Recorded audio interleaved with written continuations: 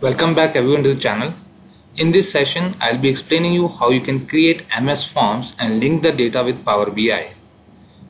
So as in to pass the form data, MS forms data to Power BI, we will be using Power Automation as a glue. So which will be taking care of passing the responses from MS form to Power BI, and there in Power BI we'll be creating some reports. So the connector which we are going to use is the stream live connector with the Power BI, so that the Power BI reports can be refreshed at the runtime. So to start with, I'll just create one new form. So this form I'm just naming that as a manager survey. So let's see, in manager survey I'll be choosing first question as, is your manager is helpful, and I can choose yes and no option maybe, and I'll add another question, and that question will be again a question, and I'll write, is your manager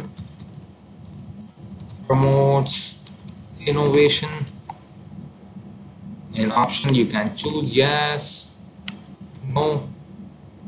I can add one more question. Let's say that's again a choice. Is your manager a boss or a leader? Boss, leader, and then you can just click outside so that if this entire form can be saved. So now we have the form created. Now as a next step, we'll just go to the Power BI. So you can log in for the web version of Power BI, and also can also log in with the desktop version. That's fine. So after logging in, you can go to your workspace. I'm choosing my workspace. Under new, I'll be adding one streaming data set. So why this is being used is being used to create a real-time data. It's keep on making that connection, and that data can be refreshed at the runtime so that you can see the reports dynamically. So I'm just choosing that new streaming data set. For this option I'll be choosing API, because this raw API payload we'll be passing into the Power Automate. So I'm choosing API. Under next, now you can name this. So I'm naming it as manager survey. It's a data set name. And under the question, you would be putting all the questions which you have created for your manager surveys. I'm just putting question, just copying it and pasting it. It was a text. And again I'm going to question number 2, copying the question and then pasting the question. So in data type you can see text, number, date time. So you don't have anything related to choice, so you can keep it text. So don't worry about that, it will take care of it. Smart enough. Now going to the third question, copying it and then pasting it. So now you can see under beneath it, you can see a raw payload is being created. So once you click create, it will give you raw CUR and PowerShell. So these are payload which in turn we are going to use in Power Automate. So I'm copying it. I'm just saving it for now, because the third step is to go to the Power Automate. So I've just logged into my flow, and under this flow I'll be creating one instant flow from blank. I'll name it as manager survey, and for now I'll just skip because MS form connector is not available. So I'll just skip, and it will let me to go into the flow directly. And under the MS form trigger,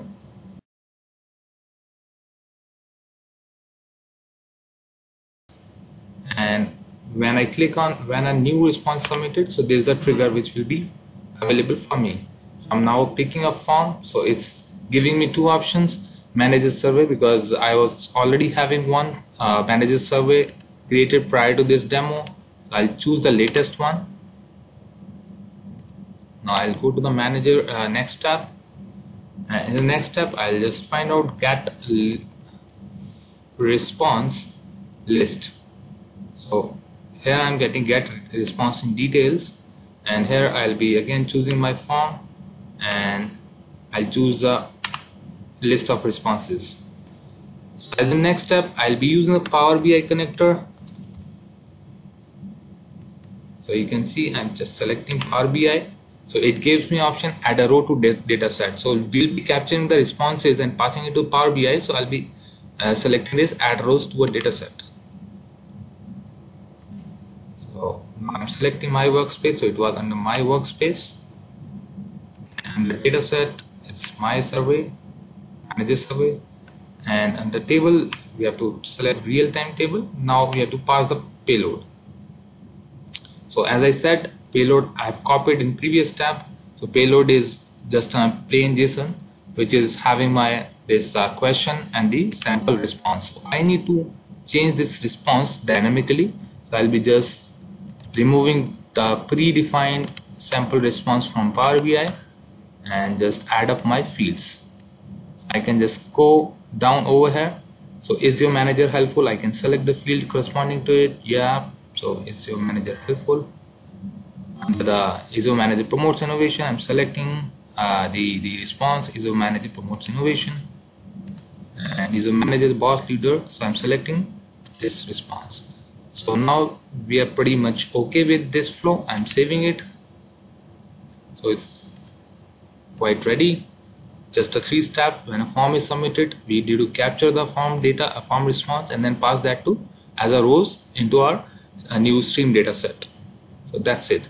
So I'll just go back to my form. I can run that in preview and can submit the data.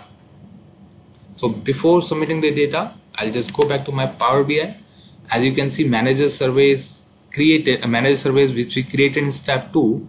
When I click on this, I don't get any option for create report, but I have to create a report. What I'll do, I'll just edit this, and there is one option, historic data analysis. So I have to enable it, turn it on, and when I say done, it should now start giving me that option, create report. So I'm just creating one report. Now I can use the data which was submitted in forms to create some dashboard. I have my fields over there, real-time data. So these all are questions.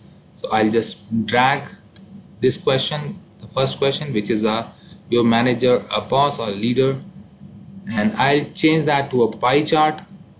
And under the visualization, you can see there is option legend details values. So what sort of value I would like to have? So I would like to see the number of responses for different answers. So I'll just drag this field to values so that it can start giving me the data. So right now it's blank, so I'm not getting any data, but I'll just keep on adding. So I'll just create one donut chart for my is your manager is helpful, and under value field I'll drag this field so that it can do the counting for me. So now I have one pie chart, one donut chart, and let's say I'll draw one let's say one vertical chart, not here. So I'll just drag my third question, and for this I'll choose the vertical chart, and under the value I'll drop this question so that it can do a counting on it. So now I'm pretty much okay with my report. It's just a basic report. I can have the filters, I can apply the drill down things, the various options which a Power BI gives. So I'm just saving it, giving it a name, manager survey report. So I'm pretty much there. Now I can go to my preview and can submit few answers to it. So is your manager helpful? Yes. Yes. My manager promotes innovations. He is a true leader. So I'm just submitting it. Yes. Okay, I can submit another response so that I can have multiple things in my chart to showcase. Let's say I'm submitting the other response and quickly submitting one more. So now I have few data available. So I'll just see whether my flow ran or not. So it did ran 16 seconds ago. It submitted 3 items. So I'll just go to my report and refresh. we have our report created. So this is the report, my manager a boss or a leader, this is for my manager helpful or not, and this for the other stuff that promotes innovation. So this is how we can create the report by just tracking the data from forms and using a glue, that is Power Automate in between, and we can create a real-time report. So this Power BI real-time stream data set can be used with multiple other options for other practical scenarios. For example, you are managing your data source as an SharePoint list where you would like to keep the data entered by your customers, and then at the back end the real-time reports gets generated with the SharePoint list. So that is also possible. I mean, you can think of many practical scenarios how it can be used, but right now I have just demonstrated this with MS Form, one in between Power Automate, and saving the reports. And obviously, like going forward, you can create the intuitive dashboards using your this stuff, these report stuff. You can create a new dashboard. So let me quickly create it. Manager survey dashboard, and you can just pin it, and the dashboard would be showing you like this. So you, under your workspace, you will be seeing three components: manager survey dashboard, manager survey, and manager survey report. So I hope this could be useful for you to building out the application for your organization. If you like it, you can drop your comments and also subscribe to the channel. Thank you.